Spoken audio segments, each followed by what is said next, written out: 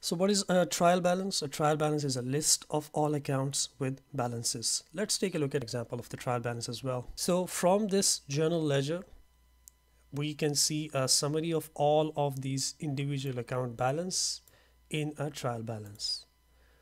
So here you have the trial balance. You can see now we don't have that much detail. We just have the account number and name, and then whether the balance is debit or credit, and what is the amount of the balance. So remember, cash at the end of the month was 8,300, inventory at the end of the month was 2,500, and so on. So this is a summary of all of the balances. You may recall I mentioned that assets usually have a debit balance, and which is exactly the case in this case. Accounts payable, if there was a balance, would probably be a credit balance, but in our case, in this example, we have already paid the amount for accounts payable, so there's no balance there. Similarly, owner's equity, we have a credit balance by default.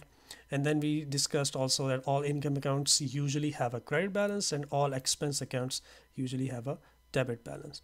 So again, you can see all the debit and credit balances are equal, and this is a very good summary of all of the accounts in the books and what are their balances at any given point in time. And when I say any given point in time, as you can see, it says trial balance January 31st. So this is information as of January 31st. However, if you wanted to see all the transactions that took place, you could actually go back to any single journal ledger. So again, for example, for cash, you can see all the transactions that took place in the month, and here you have the final balance of January 31st. Now, this trial balance is a very important report. From this report, we prepare financial statements. The financial statements include the balance sheet, income statement, also known as profit and loss statement, cash flow statement, changes in equity, and comprehensive income. We will take a look at balance sheet, income statement, and cash flow from the entries that we have learned so far, and changes in equity and comprehensive income are two other statements which we will look at a little later.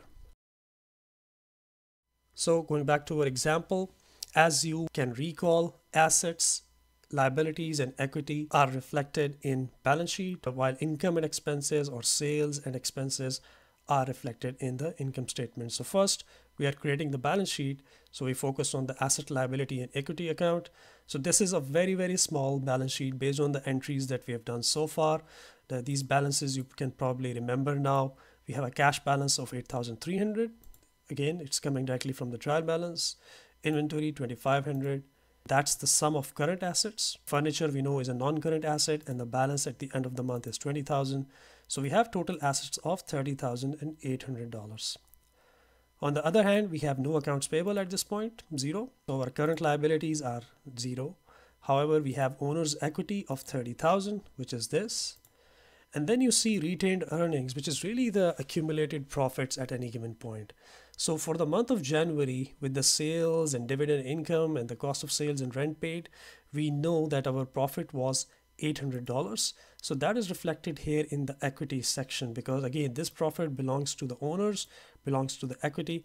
So it is shown in the equity section. And you can see that the total of assets and liabilities and equity is equal. This is our balance sheet equation, or the accounting equation that we discussed earlier.